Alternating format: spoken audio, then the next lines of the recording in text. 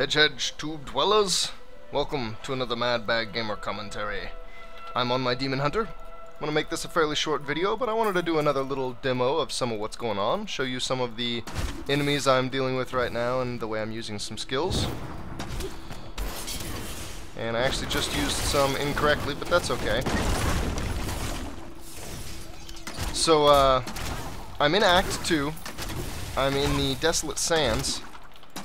I'm not going to do anything quest related, of course, but here in a second I'm going to get into some of my abilities. And then we're going to go check out a couple different enemy types as I rule a bunch of baddies. Alright, so I'm using the Bola shot as of right now. With volatile explosives, it gives the AoE enough range that I feel like I can pretty reliably hit multiple targets, even when they're kind of sparsely spread out. And the weapon damage, with the extra 110% explosive after the weapon damage hits instantly, initially, makes it the most damaging ability. At least to a single target, and with the fact that I can make it hit a bunch of different targets, it really makes it start to shine. I still like Hungering Arrow a lot, because when using Bola Shot, a lot of the smaller fast enemies can still be really annoying. I'm still using Rapid Fire. I still love Rapid Fire.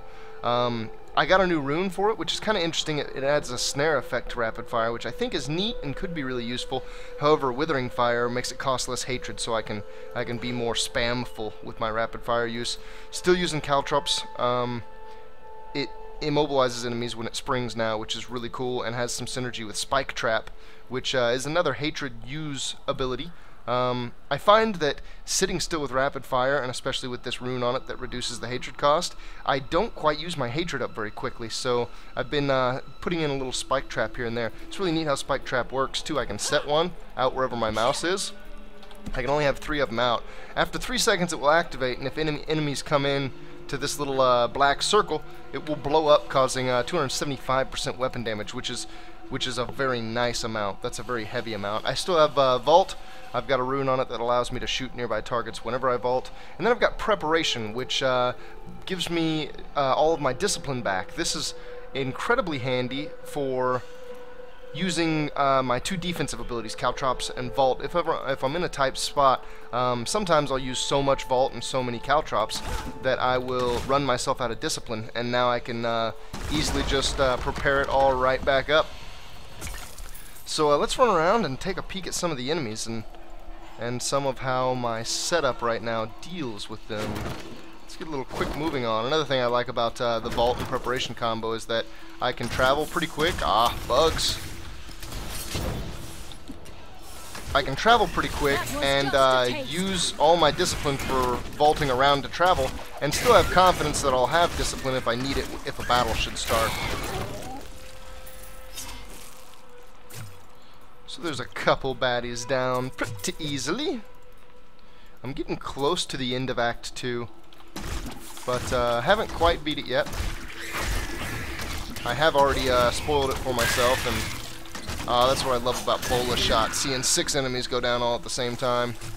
I have already spoiled the act for myself and seen videos of the end boss. Oh yeah, my passives. I didn't even touch on my passives whatsoever. So I'm using 2 that kind of have some synergy. Thrill of the Hunt makes an arrow immobilize a target every 10 seconds. So whenever I'm running around, 10 seconds goes by between battles almost every time. So my first arrow is always an immobilizing arrow, like that one, it rooted him. Get a bomb going off there. Yeah, you guys can see the damage of that Spike Trap. That Spike Trap nearly one-shotted a bunch of those baddies. We, the Zakarum, have endeavored to make Chaldeum a city of mercy and salvation. My other one, I'm going to go ahead and cancel that. My other one is Cull the Weak, which increases my damage to slowed enemies. Seeing as to how much I use Caltrops, I fight slowed enemies quite a bit, so that's really useful. For a while I did have this steady aim, which if I'm 10 yards away from all enemies, I get 20% extra damage. In a group, that works pretty well, but when just out here doing it alone, I can't really abuse that a whole lot. You'll notice that I spend quite a bit of time within 10 yards of enemies. Gonna shoot some randomly over there. We're gonna go over in a second and see. I think they're all dead. It looks like it anyway. These little hornets are really annoying. They shoot these little wasps that you see, and I can't actually hit the little green wasps. And the little green wasps do a lot of damage. I just got hit by one there for 70-something damage. They are quite annoying. You basically are forced to dodge it, which just makes you use a little strafing. Whoa! We have 3 worms. There, I just used all my hatred in a couple little spike traps. Let's see if I can trick them into coming into the spike trap. Whoa! Don't know what I'm doing there. There are a lot of worms here. They are not kidding with these worms right now. I still, above all else, that rapid fire is just too awesome.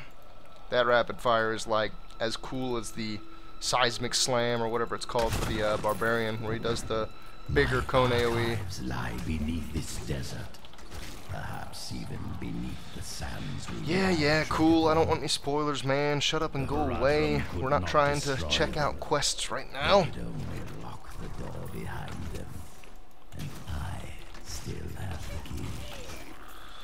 In thousands of years of records, I cannot find a single account of a prisoner surviving exile to the desolate sands. The wastes are littered with bones that have been picked dry by the endlessly circling bloodhawks or desperate raccoons. Those who die there meet their end without the sanctity of the light. Without the sanctity of the light. Poor chaps. I feel for them. Ooh, a ruby!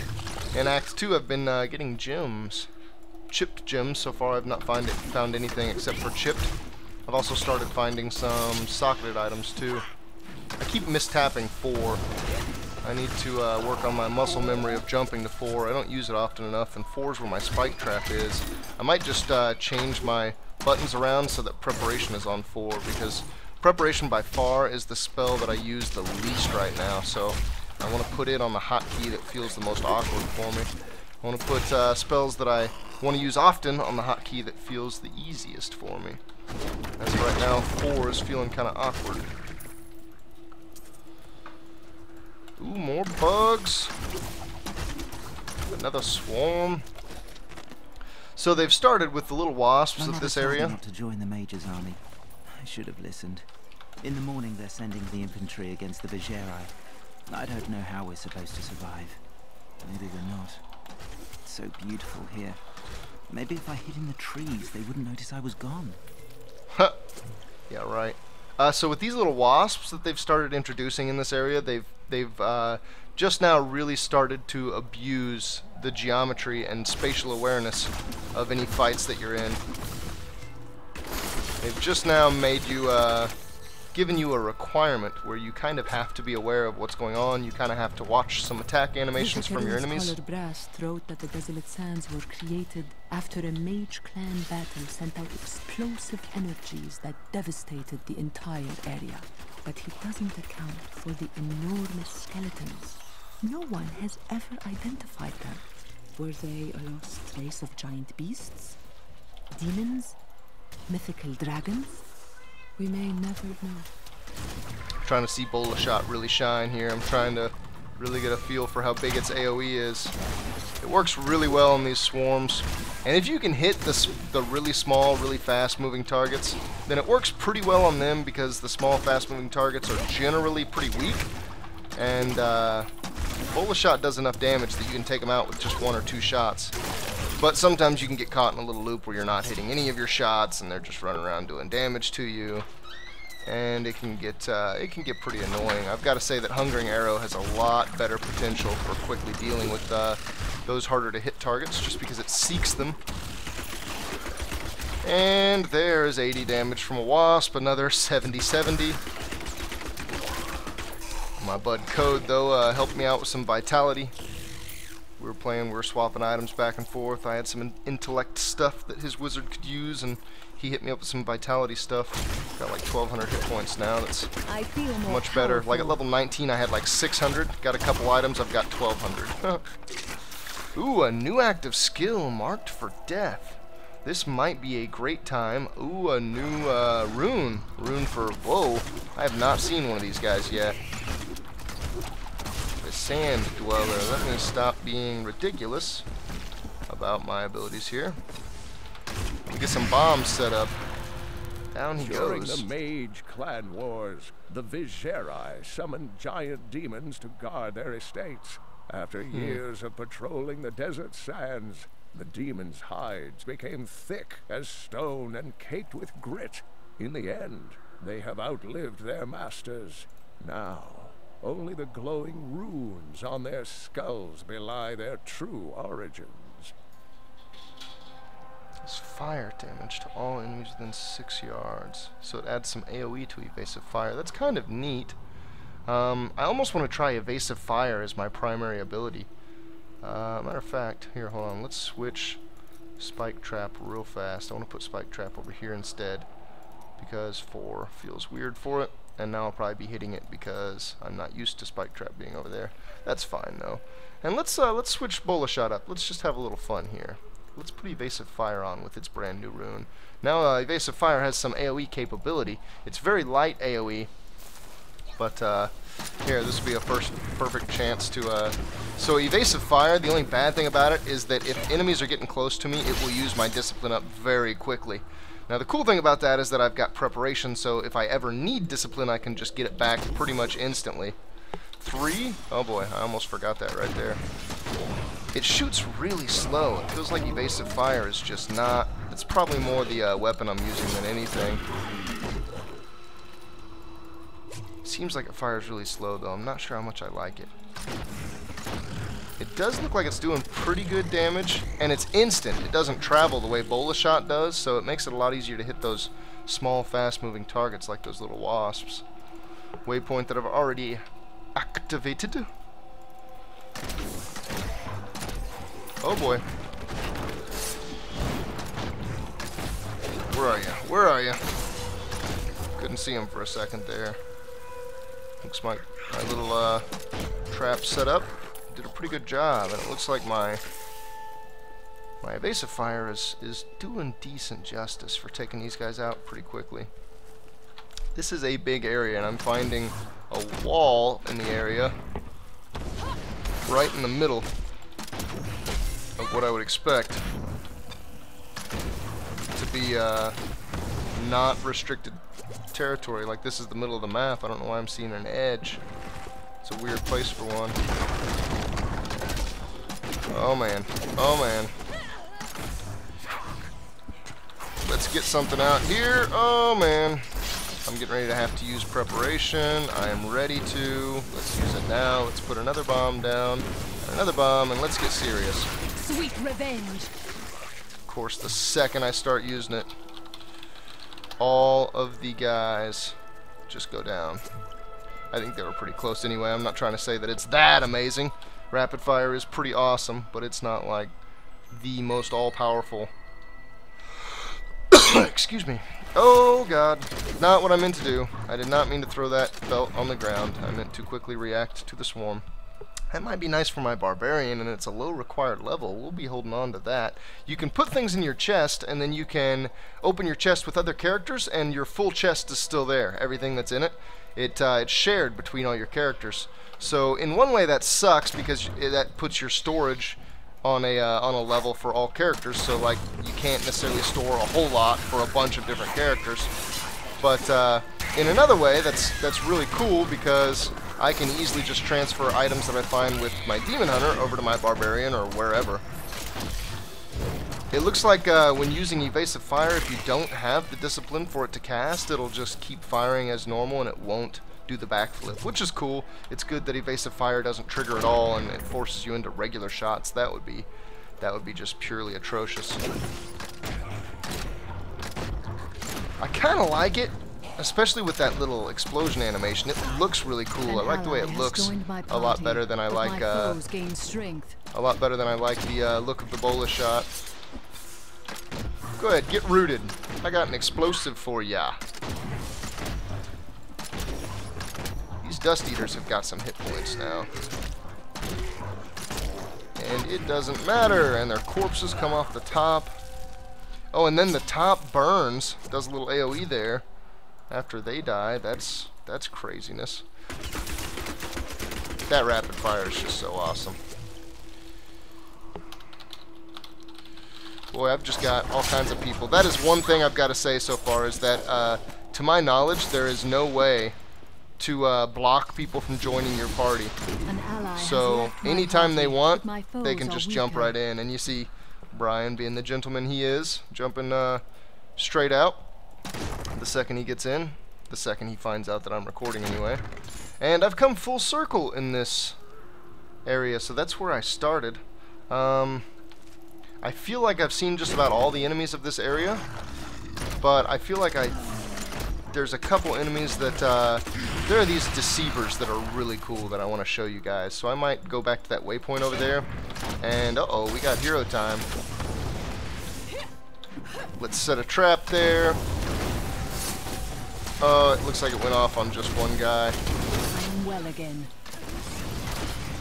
But I'm getting some good damage done, not even using rapid fire, so that makes me feel fairly good. As much as I was using that to begin with, I was kind of worried that I would become kind of dependent on it and I'd never really switch out of using rapid fire. But I'm glad to see that I can put together good combinations of stuff using spike trap and my snare, my caltrops. That was nothing. I haven't fired a single shot. That was one spike trap did this damage to both of these guys. To some degree, that backflip on evasive fire is kind of annoying. I kind of like that it happens automatically and that it doesn't take additional time, because whenever I cast Vault, I can't be casting other things. So I kind of like that it happens like in tandem with a shot, but at the same time, it is a bit annoying. Ah! More champions! And rapid fire time! Rapid fire, rapid fire, rapid fire! They are not going down as quickly as I would like, but that's okay, because that will do them in. Socketed Ring of the Slayer and a Brigadine coat that I did not intend to pick up. Some kind of staff in there too. Okay, so let's jump over to another zone real fast. Alright, I've come to the Black Canyon Mines. I'm not certain, but I believe there's some instances of an enemy type out here that I'd like to show you. Deceivers. We've got some champion sand wasps. This is going to be a pain. I need to make sure I don't get hit by any of their wasps. I just got one of them. And actually, it didn't look like it did much damage to me, surprisingly enough. And here we go with some fallen. First couple, down to that trap real nice and easy. And it's time to break mine. Down they go. Oh, that hurts. 100 and something damage, 140. That's no good. So, those masters that we saw, the real tall red guys, those are a throwback to the Fallen in Diablo 2. Stinging Winds. Where am I going here? They now have a bit more variation.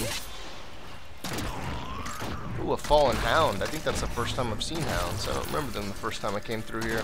It's another real neat thing about these areas is they don't always have the exact same sets of enemies.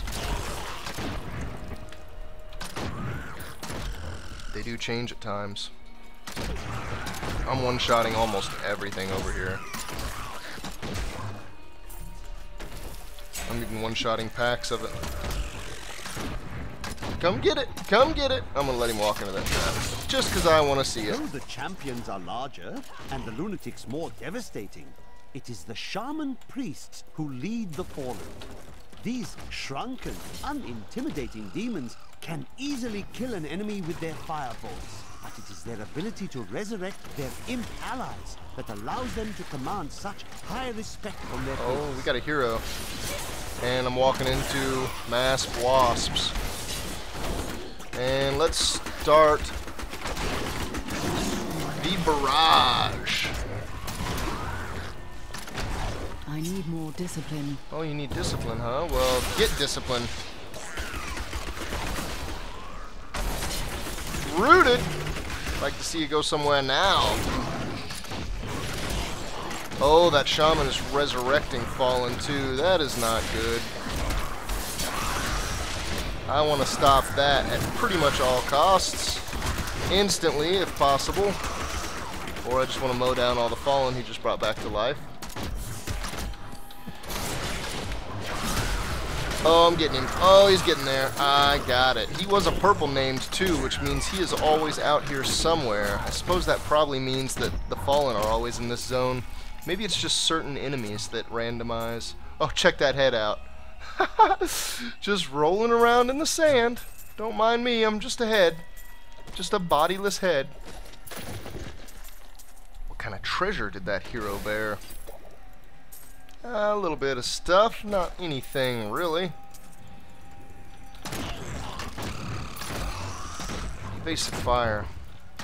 I need to compare. I need to take close note of how much damage this thing's doing on average.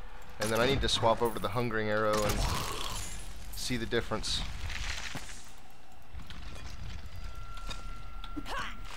I know you want to pop up. 80, I think, is what it was looking like. The AoE is like 20 or so. Yeah, I'm seeing 70. I saw a 66, a 65. There's a 79. There was an 80. There's a 59. Okay, so from 60 to like 80. Let's go back to Hungering Arrow real quick. Fire damage over 3 seconds or increased chance to pierce. The increased chance to pierce gives Hungering Arrow the AoE potential that I really like. And then it still has kind of good single target potential, just in that it's 115% weapon damage and fires, well, the same speed. It's your weapon speed that determines how quick these abilities can be fired off. I want to see some hits though. I want to see, I don't know why I wanted to do that bomb. The bomb one-shotted him too. 82. So that was a bigger number than I saw. 63, I bet it's real comparable. 80. I think it's a little bit more. Let me go back and look one more time here. The evasive fire is 125% weapon damage, so it should be doing just a little bit more. But of course then there's the whole ability to seek targets. I don't know exactly how much I value that at. It's hard to put a number on it. And it looks like I'm kind of working back into a corner. I got a ways to go. I might just go ahead and call it. I think this has been a neat little demonstration. I've shown you a couple things. I've shown you a little bit more progression of, oh yeah, there's this weird companion ability. You can get a raven. As of right now, it looks mostly useless, but apparently later I can get runes for it that allow you to summon different creatures. Oh, sorry for the abrupt cut. I'm dealing with some fraps errors here all of a sudden. I'm going to have to round this out, though. I'm going to have to make this the end of the episode. So thank you for watching, everybody. Stay tuned for some more walkthrough content coming from likely my Barbarian, but God only knows which hero. Some more Act 1 walkthrough. Yeah. See you later.